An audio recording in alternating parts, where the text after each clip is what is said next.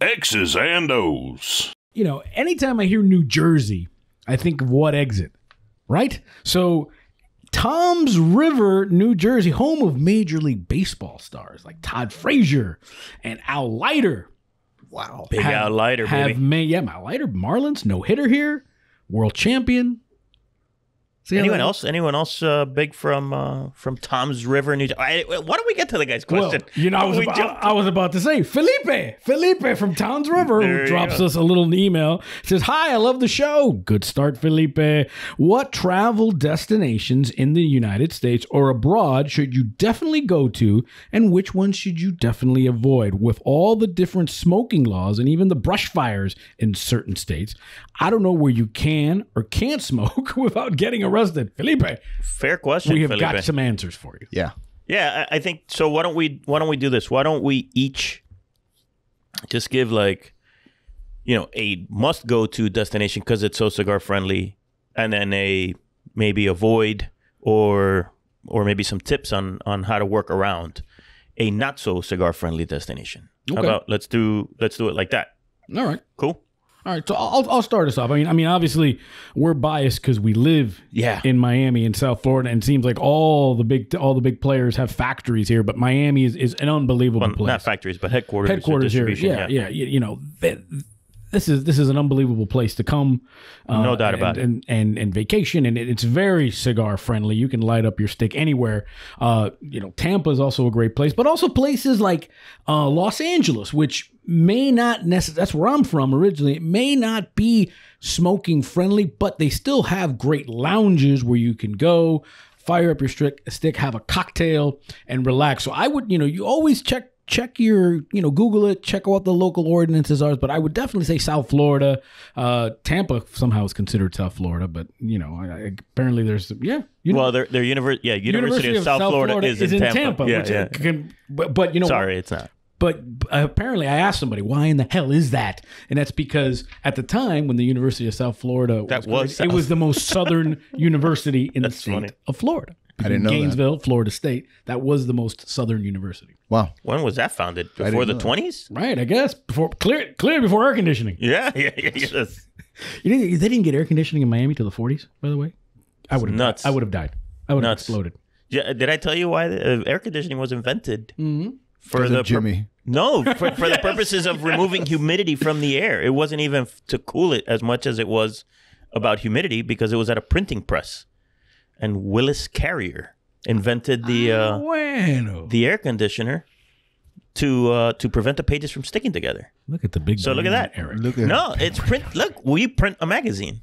See. So if you want to see how good our air conditioning is, he's a trivial. Go to cigarsnob.com and order yourself a Trivial magazine. Pursuit sandbagger. He's such a sandbagger. And cigarsnobmag.com, right? Or cigarsnob.com and order yourself a magazine, and then you can see for yourself just how good our air conditioning is. The power of air conditioning on Cigar Snob magazine. You see how that works? Now.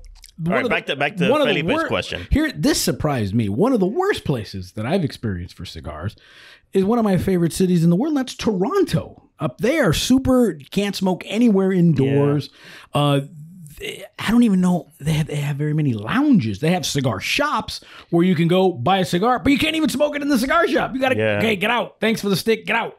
That's crazy. So, again, I would not recommend Toronto if you're a cigar smoker. If you're hoping to smoke cigars on that trip. Right. That's, again, you can go to Toronto, you go to the Partagas, stores, and you can get Cuban cigars there because you're in Canada. But if you want to actually sit down and smoke, in an environment, probably Toronto is not going to be your spot. Yeah, Ivan and I were doing a piece on Detroit travel many years ago, and we crossed over into Windsor, right? It was Windsor, Canada. Windsor. I've been to and we crossed over into Windsor, and we were like, how about we get a couple cigars? So we walked into the shop, and Ivan, we picked our cigars, and Ivan goes to cut it, and the guy behind the counter is like, well, what are you doing, sir? What are you doing? And he's like, why? He's like, you can't light that here. He's like, oh, not even in here? It was for us, it was a total culture shock. Like, what are you talking about? It's like that movie. Gentlemen. Wait, we're in a cigar shop. Wait, what do you mean? Gentlemen, there's no fighting in the war room. Yeah. You know what I mean? That's what it is. I'll never forget that moment. We were like, what are you talking about, sir? We sat in two folding chairs in front of the store. In front of the store. It was was sad. It was one of the saddest moments in Cigar Snob history. In Toronto, when I was there, the hotel that I was at, there's a park across the street. Literally, we're smoking Partagas Cuban cigars, okay? One of the closest things to perfection you're going to find. And we're sitting in a park across from the hotel smoking the cigar because you couldn't smoke in the bar. You couldn't smoke it. I mean, ridiculous. We got a bottle from the mini bar. We looked half homeless, hanging out there at 1 o'clock in the morning in a park. But at least they let you smoke in the park, because there's some places that don't even let you smoke in the park. Oh, city of Santa Monica in L.A. Can't smoke. Good segue here, because you had mentioned California being a good place. We were out there, I was out there recently, and man, if you're not in a designated area, and the areas are very limited, if you're outside by a foot, you can't smoke. Right. And it's very, very hard. And everybody has an attitude about it.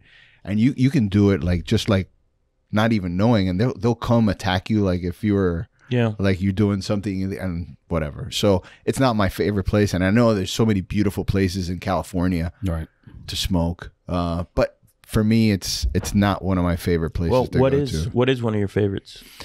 I would say, so again, I think Jim mentioned that it depends what you're doing. So from a lounge perspective, I love New York. I mean, I know he's in Tom River. He's probably been to New York a lot, but I love that old school lounge, wood, Carnegie Club, all those. Club Mac. I love the New York lounges, but from a nature and also a club vibe and stuff, the Dominican Republic is great. Sure. Oh my God, yeah.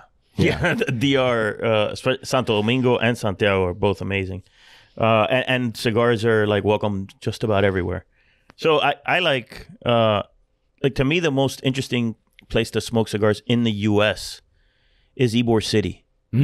Outside of Tampa, yeah. Yeah, but Ybor specifically, because Tampa at large is just, it's a bigger city. But Ybor, this tiny little cigar making mecca.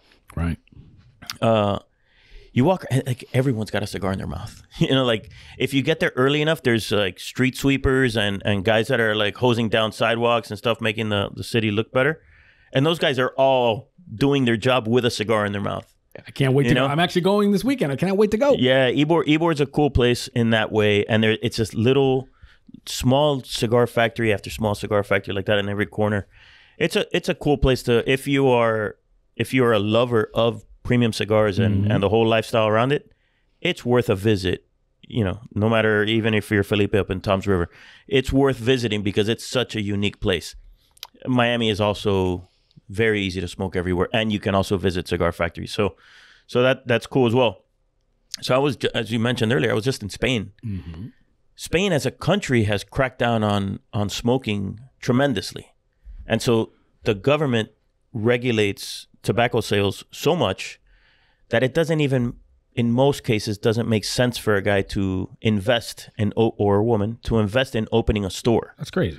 So all the only places to get cigars in Spain are these estancos, right? They're not government run, but they're highly regulated cigar stores or tobacco stores, and most of them don't even have a selection of premium cigars. Some do, but however, as bad as that side is, in terms of enjoying cigars, Spanish cities are typically so walkable. Madrid is a giant city with a giant footprint, but you can walk everywhere. It's a very walkable city, and no one bats an eye when you're walking by. Even though there's not many people smoking cigars, nobody really cares. For the most part, you can walk through any streets in Madrid and sit on cafes outside. Nobody cares that you're smoking. And if you're a documenter, so that's pretty cool. If you're a documenter, if you're taking pictures for Instagram, or you're putting it up on your board or whatever. We don't call those documentary. We call them content creators. Influenciation. I mean, can you imagine you're taking a picture of yourself in front of a 500-year-old castle or a 600-year-old this, or the numbers are far greater than that. Yeah, 1,000-year-old church, and you're outside just firing up a nice Villiger. That's.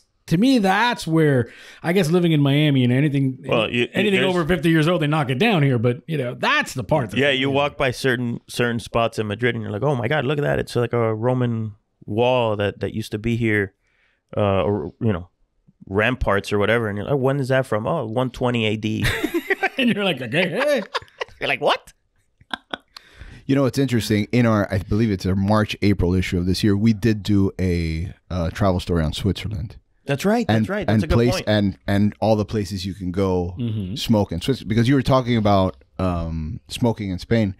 And I'm like, I wonder if it's just a European thing, or is it very country by country? It is very much country specific. And Switzerland is a great place to go to smoke cigars. That's actually a good point, which is where Villiger's from anyway. Right. But Switzerland, you'll find... So I went to Geneva a few years back, and I spent one night in Geneva on the way to Austria. And it was that famous time where Eric made peace with all the cigar families in the world. Yes, it's the Geneva Cigar Treaties of all times. I know, so I land in Geneva, and I'm going to spend one night, and I literally pick a hotel that looks like I didn't do any research on it. I'm just going to spend one night, just nice enough to give me some rest while I, get ready for the train the next day to Austria. And so I get in my hotel, I check in, and I look around the corner. I'm like, wait a second. That's a smoking lounge. And I asked the guy at the front desk, I'm like, is that a smoking lounge? He says, yeah, it is. And I said, and you can smoke cigars? He's like, yeah, preferably cigars. Good man. Good answer. Good answer. That's awesome. Yeah. Yeah. And so you do find that in Switzerland, which is really cool and not that common nowadays. Right. So thank you for adding that. That's a good point, Ivan. So give me an honorable mention of other great places. Oh, Atlanta. There's so many places to smoke, Yeah. And it's got such a cool smoking scene with, it's such a variety of places and people, and it's a fun town to smoke. Chicago. The only cold weather city I would ever even contemplate living in. Chicago, great cigar. You almost said consummate. No, I said I had some consummate before I came over here. Some soup. Okay. Well, fancy. But Chicago, amazing, great lounges, and again, talk about history and buildings and everything. You can take a picture of yourself smoking a cigar with. Oh, the architecture in Chicago is just unreal.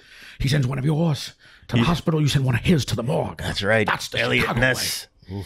See that? The good. Untouchables. The Untouchables, yeah.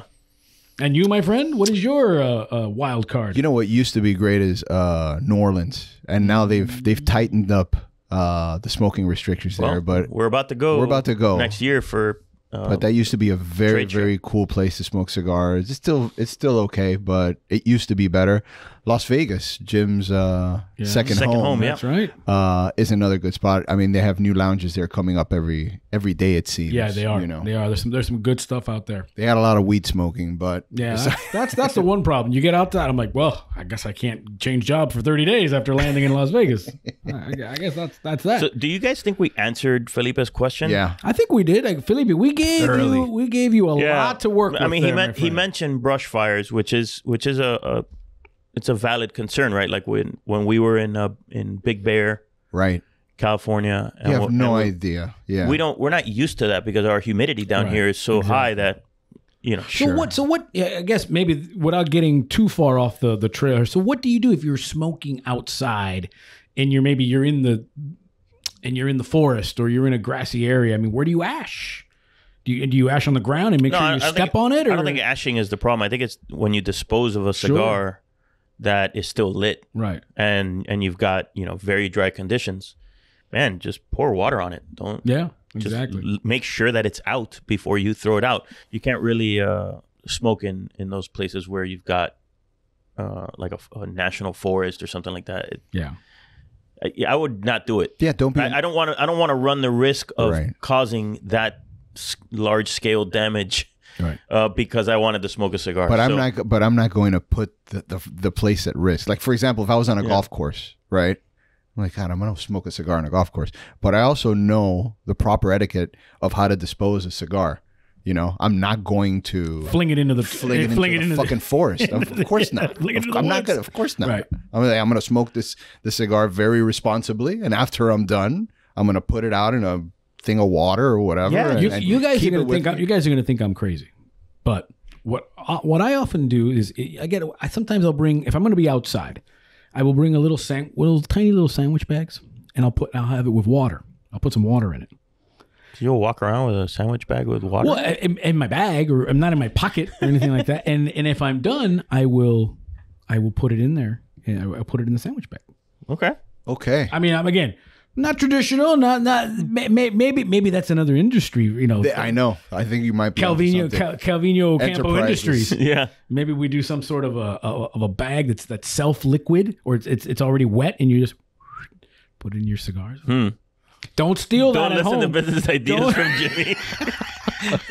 I'm going to say it right now. What did you learn today? Don't listen to Jimmy's business ideas.